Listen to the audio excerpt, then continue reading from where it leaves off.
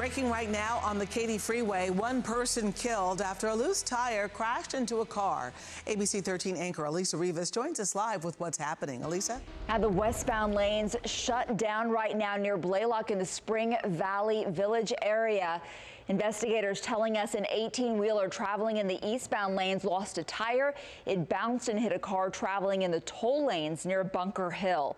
So with that in mind, we just got this image in showing the unbelievable damage. We are being told the front seat passenger was killed.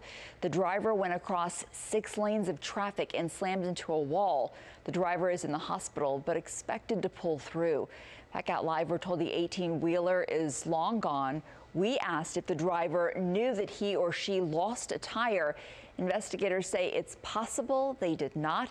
It's also possible, we're told, that the tire may have been a spare that flew off. So be aware right now, it is backed up all the way to the West Loop, and you will want to check your route before you leave if you're traveling on I-10, the Katy Freeway, westbound through that area.